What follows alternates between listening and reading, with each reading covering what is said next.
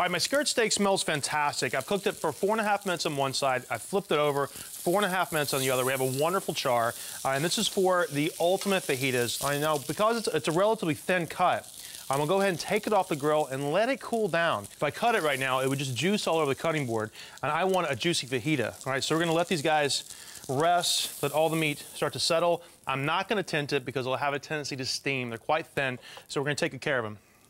All right, I'll hook that up. Okay. Now, a fajita is a fajita because of really delicious and juicy peppers and onions, right? So I've got 1 onion. I got 2 red peppers I'm gonna chop up. Okay. Now I just think green peppers are just, you know, I don't know. I don't like the flavor of them. I think sweet peppers taste a lot better because we've got a little bit of chili heat on top of the skirt steak with the marinade. So I think a nice sweet caramelized pepper along with some caramelized onions to throw right on top of that to balance the whole thing out. I'll take these guys, chop them up, nice thin strips. Right, and you want everything nice and long on a fajita because we're gonna wrap it up in a flour tortilla. All right, so we wanna kinda keep everything the same shape because we're gonna slice the skirt steak in nice long cuts. You got the peppers cut up in nice long pieces, and we're also gonna do the same thing with the onion.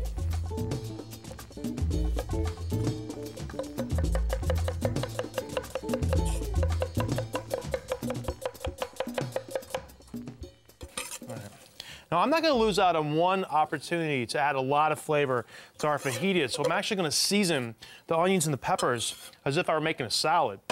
All right, so I'm gonna add a little bit of extra virgin olive oil to this. All right, some salt, fresh cracked pepper, and then we're going back to our old buddy, Mr. Lime. All right, cut that up. And just give a nice little simple squeeze. All right, I'm just gonna use the juice of half because I don't wanna make them too wet. But I really wanna brighten the flavor up. Give it a nice toss.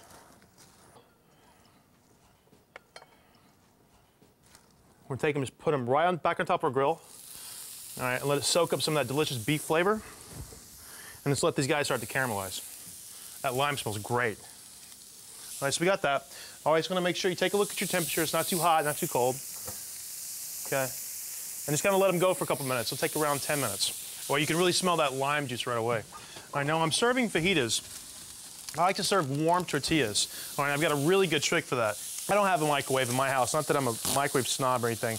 It's just I really don't have room for one. All right, this is how they do it back in the old country in Mexico, right? They take the tortillas and they loosen them up. Okay, and what they do is they kind of put them over an open flame. All right, so I'm gonna take a look at those guys.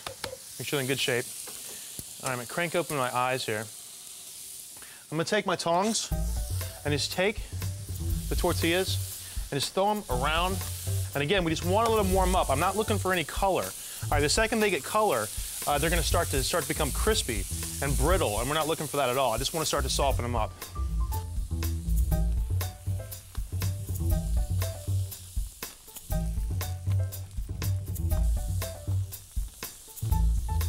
Okay, that's perfect. Now see how pliable it becomes? And once you add a little bit of heat to it, all right, this is a cold one. See how stiff it is? All right, and this is a fresh, hot one. Wrap everybody up and just keep them warm, and they'll stay warm for a good half an hour. All right, so we got that. Keep this on the back counter as well. All right, now also what I like to do is kind of set up a really fun fajita bar. Put some sour cream.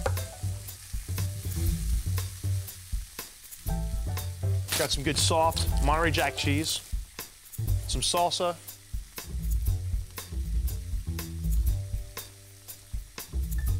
all right, and we are ready to go. That's set up. All right, the steak is perfect. I'm gonna let these guys just kind of caramelize, give them a nice little toss. They smell fantastic. I love that really delicious charred pepper and onion flavor. That's gonna be great. Let's talk about these fajitas. All right, I've got warm, soft flour tortillas. All right, I've got some skirt steak.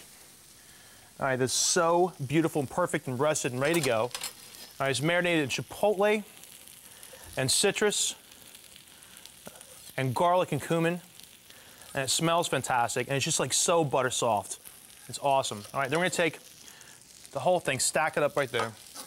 Take some of our juicy peppers and onions that are caramelized. All right, throw it right on top. I'm gonna add a nice little handful of cheese to let the whole thing get soft and melty. All right, then we got condiments galore. All right, get some fresh dollop of perfect guacamole. Hit it with some beautiful salsa, a little dollop of sour cream. Roll everything up. All right, and that is beautiful and delicious.